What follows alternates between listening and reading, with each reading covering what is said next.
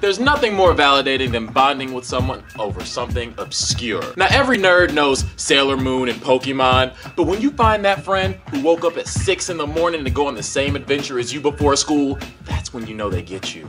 In here. So without further ado, here are 10 of my favorite adventure cartoons that are awesomely obscure from the 80s and 90s. GoBots. I had no idea that this was not Transformers as a kid, yo. Listen to the plot synopsis. There was a species of intelligent alien robots that came down to Earth to fight the evil renegades. They were called renegades, yo. There were more differences between McDonald's French fries and Burger King French fries than there was the GoBots and Transformers. They were the exact same protected from Hollywood. That Michael Bay film is coming pretty soon. Macron 1. Also known as not Voltron. Macron 1, surprisingly enough, came out before Voltron, and it was one of the earlier anime that were mech warrior types that gained some traction in the United States. The plot was pretty straightforward and it was dumbed down from its original Japanese version, but it didn't matter. It had stunning visuals, and I didn't remember how I was gonna end that. Captain Bucky O'Hare. No. Captain Bucky O'Hare! Captain Bucky O'Hare was the original green gangster from another dimension who came to fight other planets that had koalas and toads and berserker baboons, but the toads were the evil mob.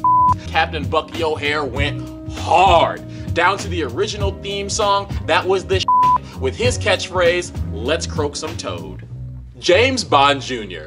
James Bond Jr. followed the adventures of James Bond's nephew, not his son. James Bond Jr. worked on an international organization that fought against scum. He did it all in style while he rescues a girl, as the theme song reminds you, because this was the 90s and we had a long way to go. King Arthur and the Knights of Justice. Picture this, the Pack are down 6 and Aaron Rodgers scrambles for a touchdown, makes it to the end zone, hits the discount double check, falls into a portal with the whole Packers offense, meets Merlin, and becomes a knight. That's basically the plot synopsis of this and it was great. Arthur had a sword. Arthur had a shield. Arthur had a dragon that came out of that shield, so did Lancelot, and so did everyone else to help them fight the evil Queen Morgana. This cartoon was dope. Conan the Adventurer. Conan set out on an adventure to save his entire family that had been turned to stone. He came tooled up with his sidekick Phoenix named Needle and his faithful steed named Thunder. It was a great cartoon that took a character that could normally be seen as sort of brutish and uncharismatic and unintelligent to someone who had a great moral compass and was actually quite complex. Conan was actually far better than had any business being. Mighty Max. Now I hope it's a mistake to add Mighty Max to any obscure cartoon list, because I swear to God, Mighty Max was my man. Mighty Max came through busting a sagging baggy jeans. Mighty Max had the fitty cap tilted at the perfect angle that he would use to travel through portals, my homie. He went through portals to fight zombies. He fought zombies with his mans in them. He had Norman, who was the muscle behind him.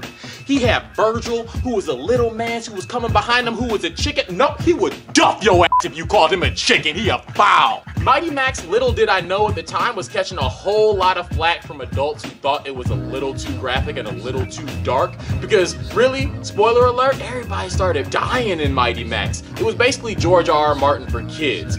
Anyone who knows Mighty Max, family to me. Exo Squad.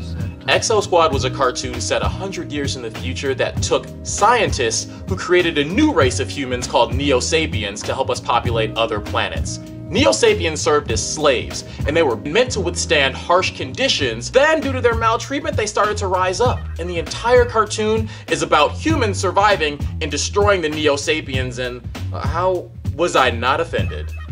Street Sharks. This was so awful, we really couldn't look away. You can almost imagine their boardroom thinking, hey, if turtles can sell this well, imagine what we can do with a bunch of sharks. The main problem was, every one of the 4 sharks were exactly the same. They were pretty much the earliest iteration of Dude Bros right before our eyes. But we still called them by their trademark name, Jawsome. Mummies Alive. It starts with a Western archaeologist traveling to Egypt and reading a tune that says, "Woe to he who opens this seal," and all the Egyptians warning him, nah, you don't want to open that, it's cursed. And he goes, yo, my president is Trump and my privilege is white, and he rips the seal off that and the mummies, they come alive. So there you have it. 10 of my favorite awesomely obscure adventure cartoons from the 80s and 90s. If you haven't checked those out, many of them are available on YouTube and on Netflix. If you have seen them, comment below on which ones are your favorite and why.